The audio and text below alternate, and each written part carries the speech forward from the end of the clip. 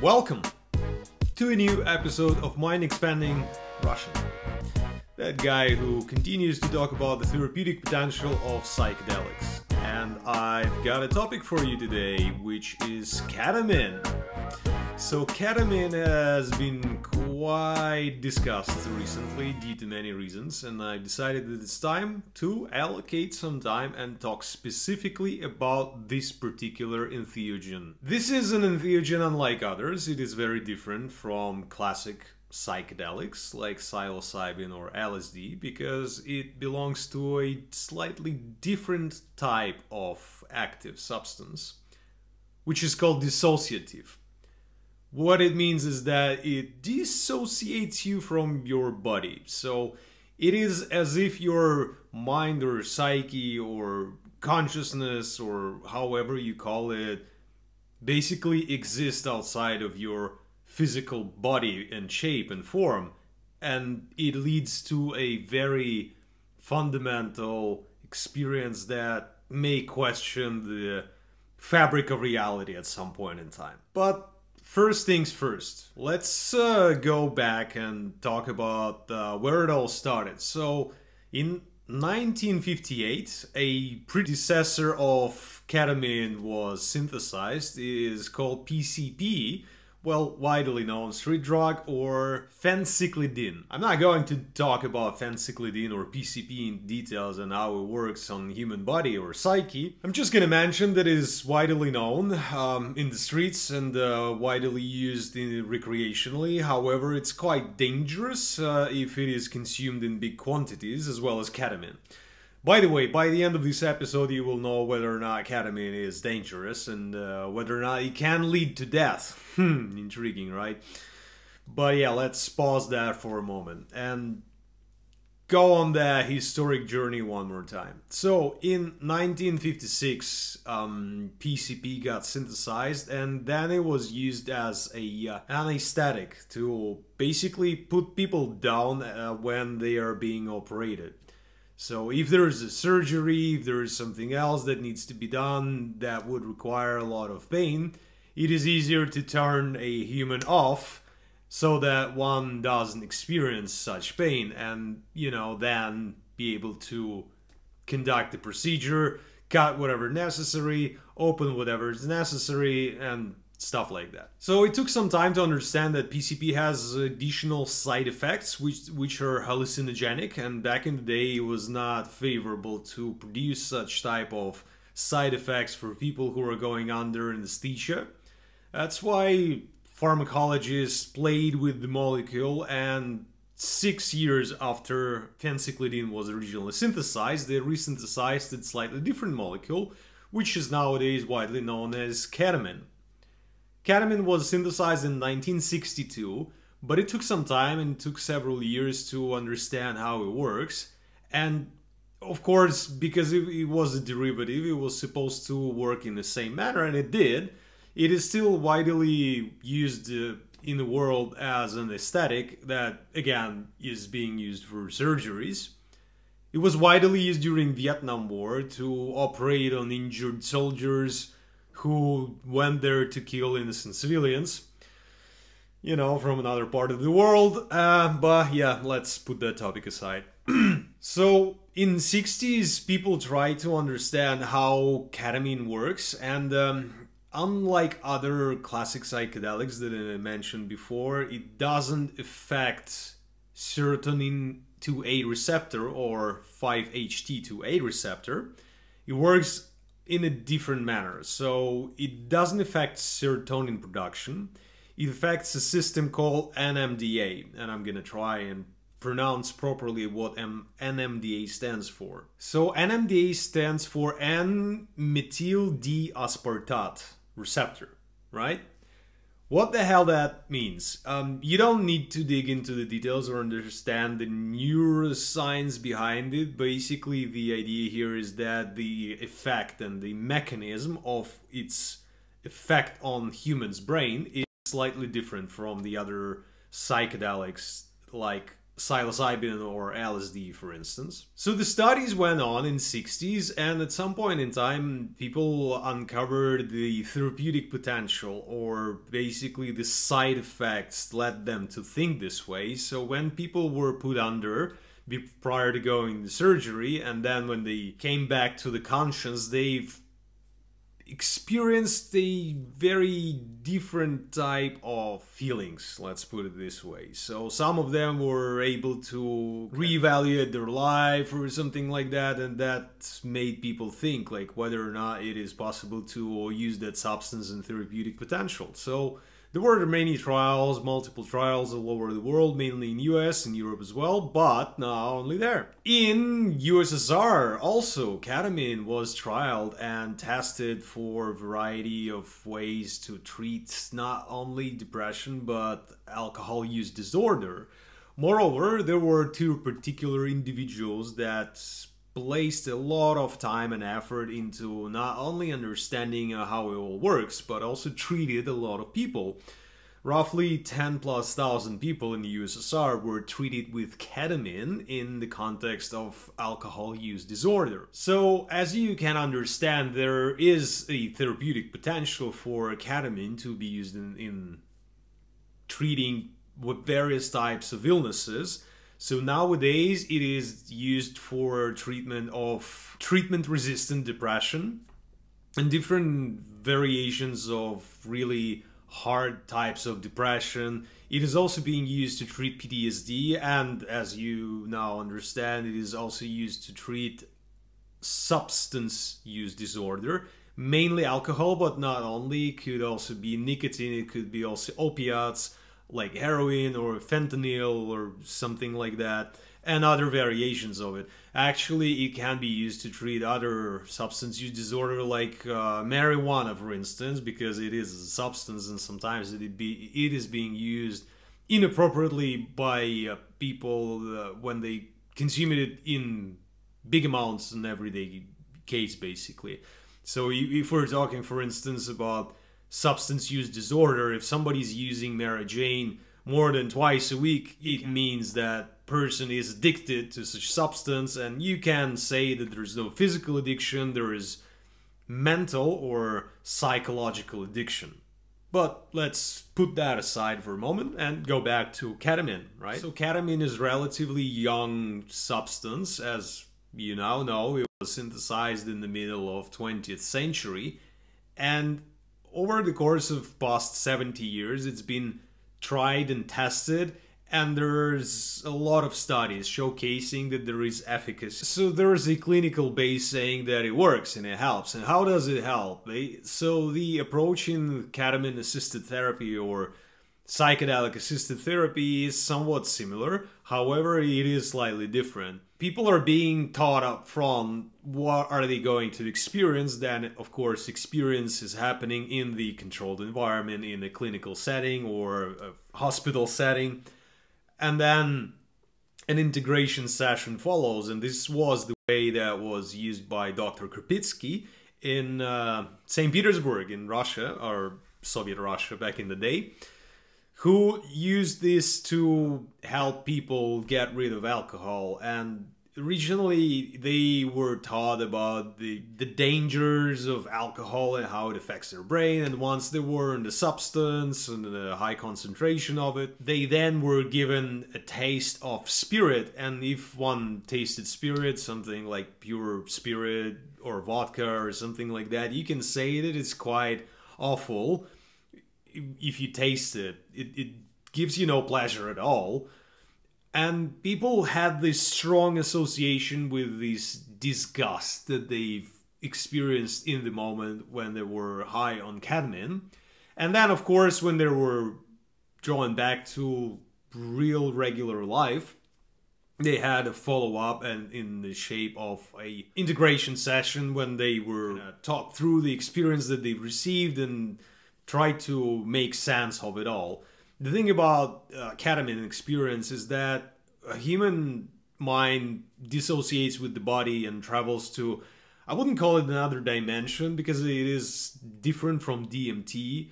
and substances like that, basically there is no feeling that there is a body, that there is no connection between mind and body. There is only mind that is absent somewhere there in total darkness or nothingness, if you can say it this way. And the ego dissolution that is connected to the therapeutic potential of entheogens is happening.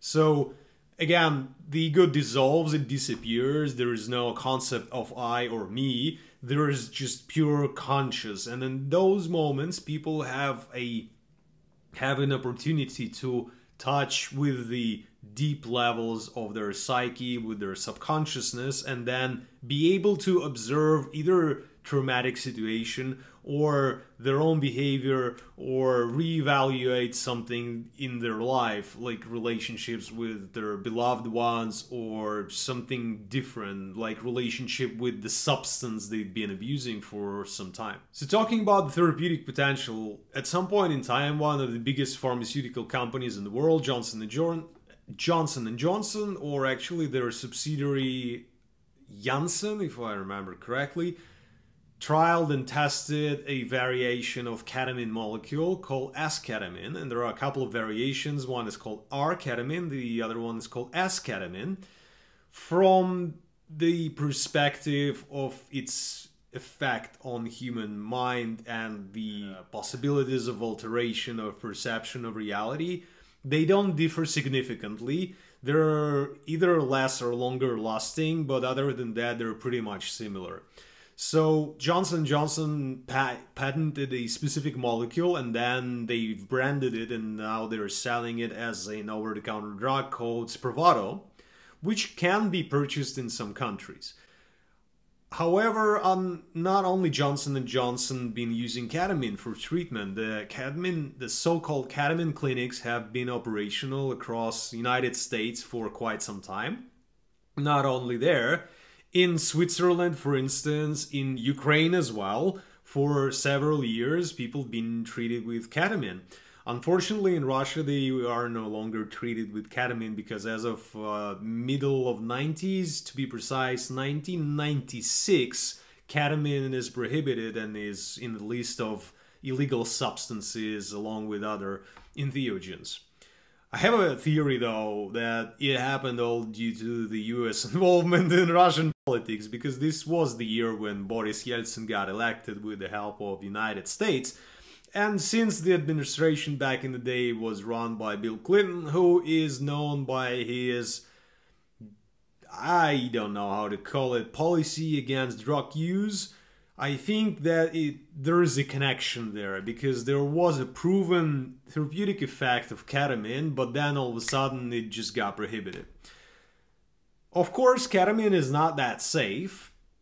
And when I say of course, I mean that classic psychedelics, again, let's list them: psilocybin, LSD, or mescaline, ayahuasca as well, or DMT to be precise, they're not lethal. There's no lethal dose of those, but that doesn't mean that you can use as much as you want. It can be dangerous, and you can definitely harm yourself, especially if you're not following the safety guidelines that I've talked about before. Watch that video, make sure you're safe, and don't forget about the set and setting, and ideally a guide that would, a sitter that would be there to accompany you and make sure that you're not gonna do any stupid shit. But ketamine is not that safe. So the idea here is that it is anesthetic. So ketamine is anesthetic, right? So what does it mean? If you take too much of it, you lose your consciousness. And it can be dangerous, especially if you are somewhere near water or other places where it can lead to either injuries or direct death. So ketamine on itself can be dangerous. Moreover, a specific dosage can lead to a lethal consequences. So there are different sources that say that the dosage varies, the mortal dosage. So typically for the therapeutic use, the dosage that is being injected intravenously is 0.5 milligram, so 500 milligrams to be precise. But from here on, if you increase the dosage in the single-use one, it can lead to fatal consequences. So there are a couple of sources saying that the lethal dose starts as of 678 milligrams per 70 kilo of weight for a person.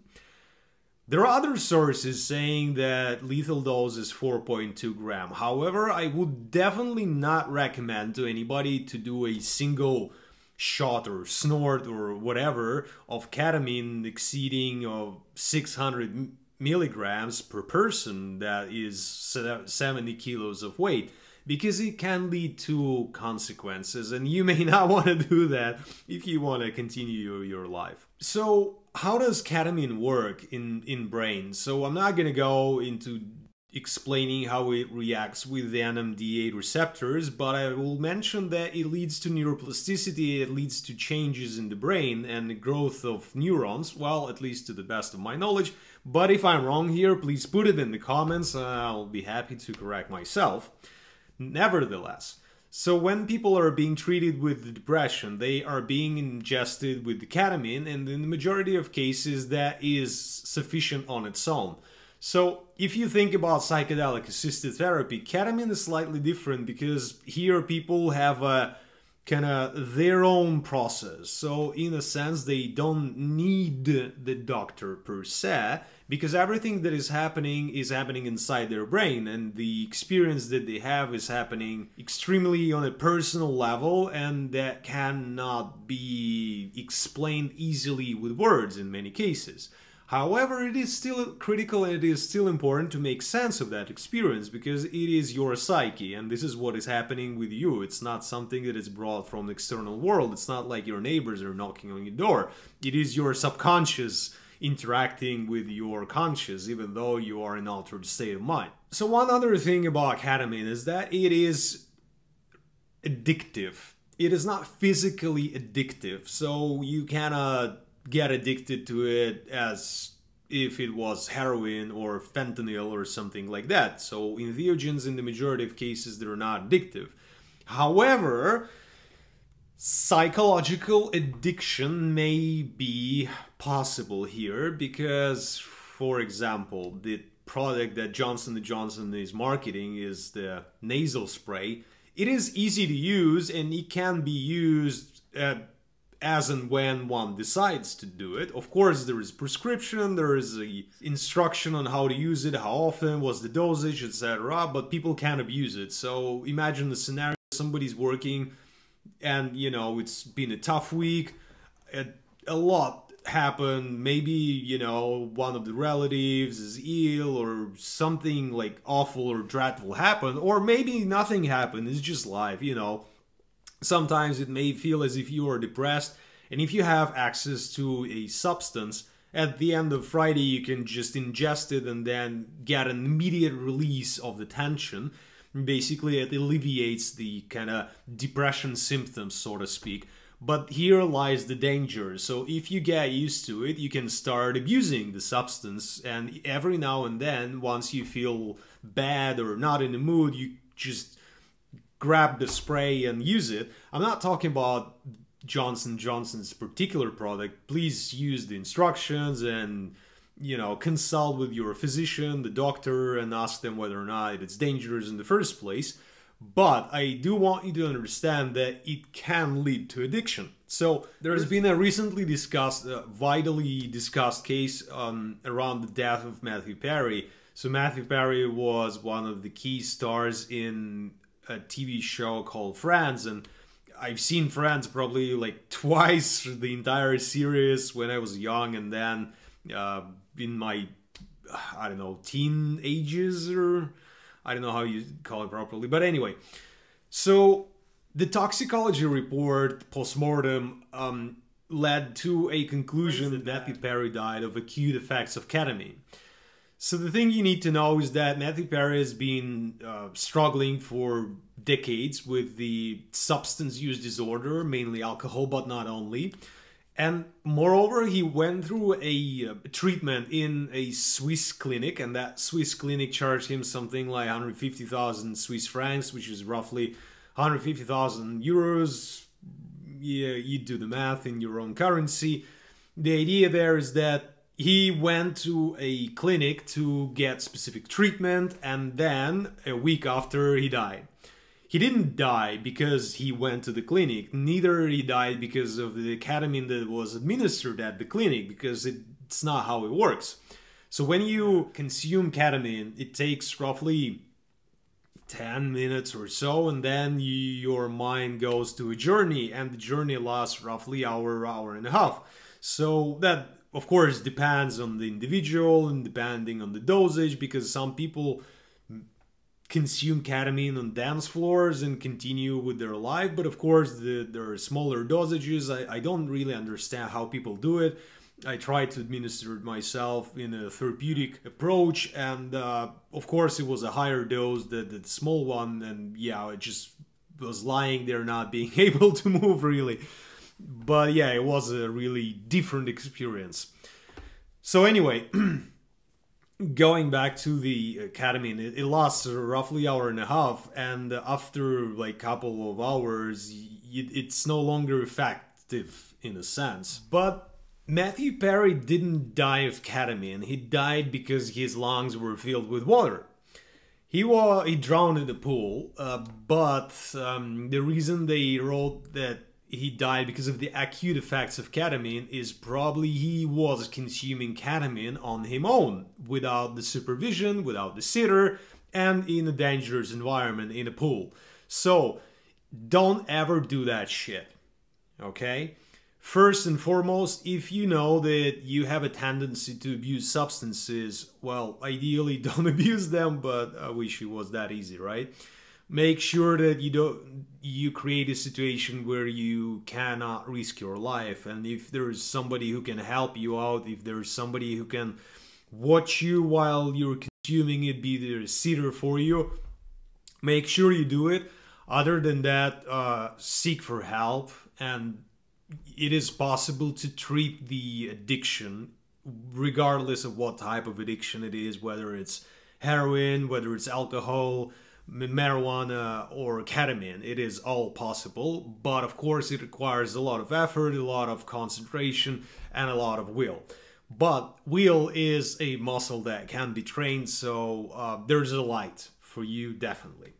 So let me kind of summarize what I've been talking about during this podcast episode. So, by the way, don't forget to like, subscribe, share, and put your comments in the comment section. I'll get back to you. But yeah, so the summary here is that ketamine is one of the youngest entheogens out there.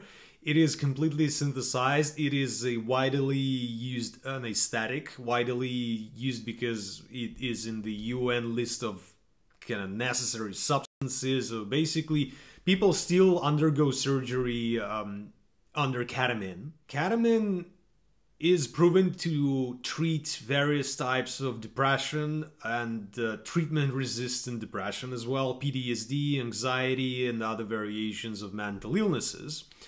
However, ketamine can be dangerous. It affects an MDA receptor, unlike 5-HT2A receptor that is being addressed by the classical psychedelics. Ketamine can be psychologically addictive, and it can lead to lethal consequences if used in an inappropriate setting.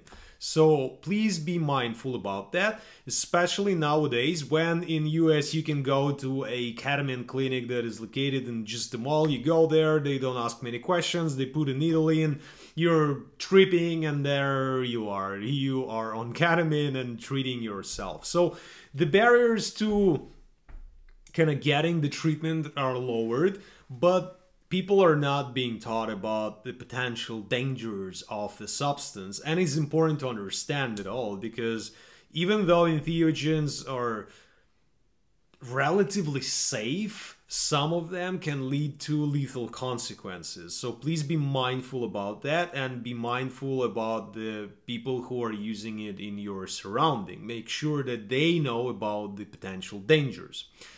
So that's it for today's episode. Again, thank you for watching. Like, share, subscribe, put it in the comments. I want to hear your thoughts, and I will get back to you. Thanks, and until next time.